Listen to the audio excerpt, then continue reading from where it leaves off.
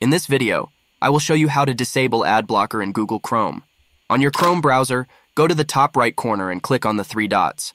Look for Settings at the bottom of the menu. Once you are in the Settings menu, look for Privacy and Security on the left side. Click on it. Scroll down and click on Site Settings. Scroll all the way to the bottom and click on Pop-ups and Redirects.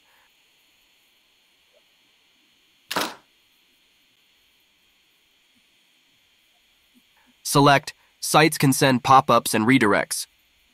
There is one more step after this. Click the back button at the top. Click on the additional content settings. Scroll down a little bit and click on intrusive ads.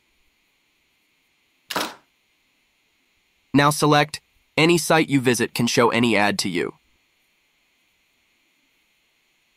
That should be it.